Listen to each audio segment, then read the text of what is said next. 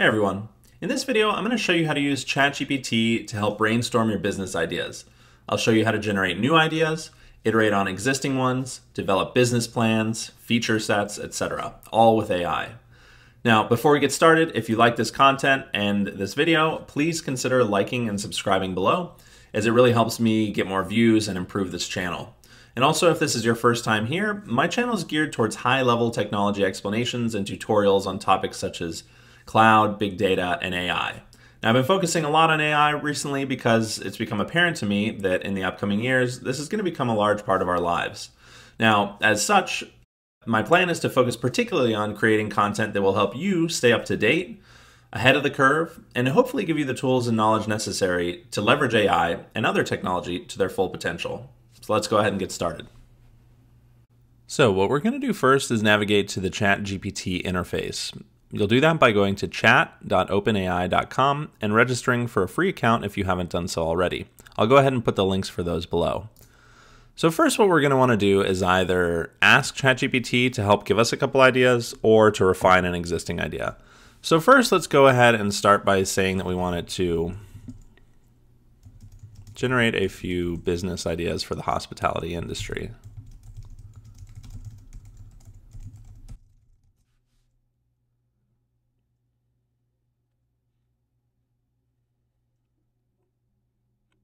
All right, so now we can see it's given us 5 ideas here: a luxury hotel chain, a restaurant that sources local ingredients, a wellness retreat center, pop-up restaurant, and a cafe that serves specialty coffee and tea. So, pretty general ideas. I'm not quite sure that, especially the luxury hotel, is very attainable for us. So let's go ahead and try and adapt this a little bit, and let's say that we want to shift these to some more attainable ideas. Okay, so I'm asking it to give me some ideas that we could start small with and then grow.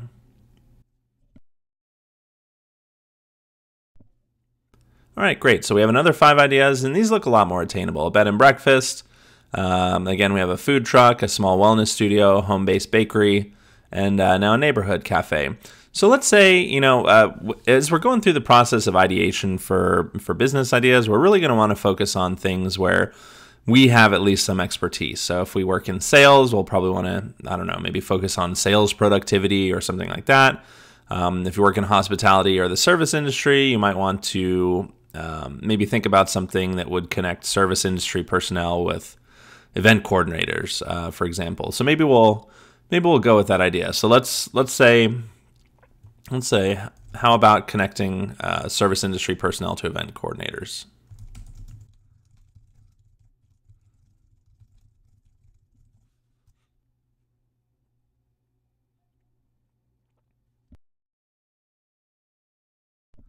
All right, so now it's kind of expanded on that idea and saying we could create a platform that connects service industry personnel, such as caterers, bartenders, and musicians, with event coordinators and planners. The platform would allow event coordinators to search and book service providers based on their location, availability, and specialties.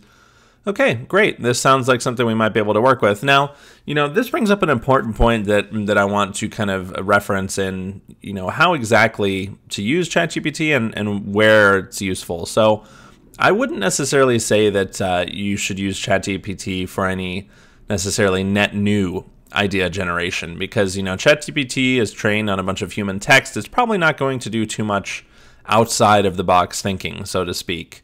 But with that said, if you have ideas in mind that you want to kind of expand on or build upon, then that's really where ChatGPT can become valuable. So you'll notice that when we ask it to generate some ideas, these are pretty basic, and there isn't really anything that's truly unique here. But as we begin to kind of feed in unique ideas of our own, then ChatGPT can start to give us some worthwhile feedback.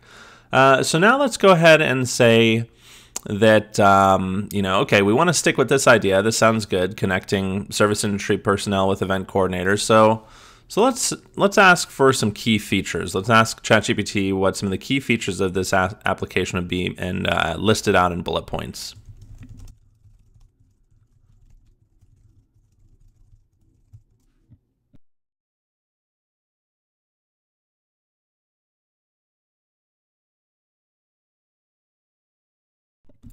All right, great. So let's see. We have the first feature being a search and booking system that allows event coordinators to easily find and book service providers. Great. A streamlined payment system to facilitate payments on the platform. A profile and portfolio feature for service providers. All right, great. A messaging system to communicate. A calendar and scheduling system baked in. An option for service providers to rate their experiences and list their price. And okay, great. So this is very helpful. You know, on our own, we might have been able to think up one or two of these ideas, but this just kind of gives us a better framework or a foundation to build upon if we're really going to want to tackle this. So now, let's say that we are, for example, in the service industry, maybe we have some technical skills, we've kind of played around with coding, but certainly, you know, not really sure where to start with this. So that's another thing we can use ChatGPT to help with. So we can say, you know, what backend technologies would I need to consider if I wanted to build this system myself?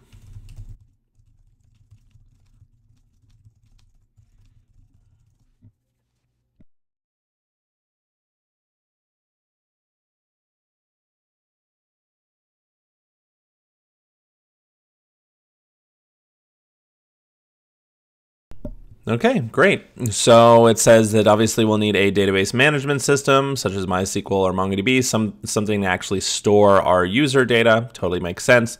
A server-side programming language such as Python or Java, a web framework for the web interface, an application programming interface or an API, and then a hosting service, either if we host it, you know, on-prem or, you know, maybe a server at our house, or we could host it in a cloud environment like AWS or Google.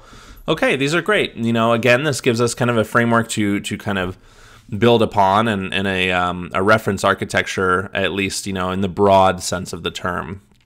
So now that we have this, we have an idea of some of the features, we have an idea of some of the technologies, maybe we can begin to start pulling things together. You know, if this is an idea we wanted to pursue, maybe we search our network and see, you know, who has some of these skills, who's familiar with AWS, who's familiar with Python or Java, etc. That might be able to kind of help us bring this to reality. So now let's see, the next thing we're going to do is let's have ChatGPT write us a business plan so that we kind of know where to start with this.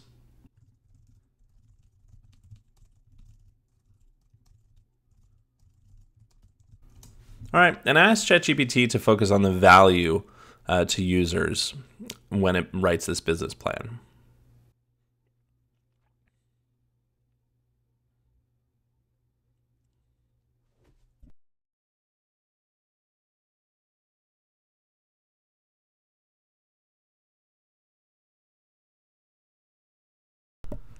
Okay, great. So what we have here at the beginning, we have a introduction giving our audience an idea of what the platform is. XYZ Event Services is a platform that connects event coordinators with service industry personnel such as caterers, bartenders, etc., etc.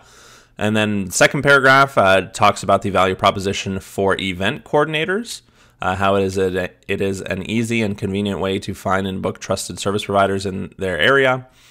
And then for service providers, what is the value add? And then a summary. Okay, great. So, you know, this is a good kind of starting point, and we could always refine this and say, you know, that we wanted to maybe add another value proposition or something like that. But we, you know, what I'm going to do is flip this and ask ChatGPT to write us an elevator pitch, something where, you know, if we're going to take this to other people and say, hey, I have this idea and I want to kind of build this out, and this is what it is. That's when we want an elevator pitch.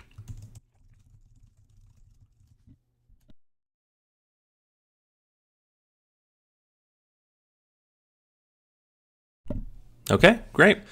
Are you an event coordinator looking for reliable and trusted service providers? XYZ Event Services connects you with caterers, bartenders, and other service industry personnel in your area.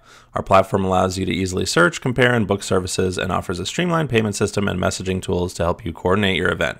Great, exactly what we wanted. Again, you know, one of the value adds of GPT is that it is giving you a framework or something to kind of expedite the creative process, but you still very much need to direct it. You need to use it as the tool that it is in order to get the best output. So the quality of the input, the prompt that you're putting into it is going to dictate the quality of the output and the ideas and content that comes out of ChatGPT.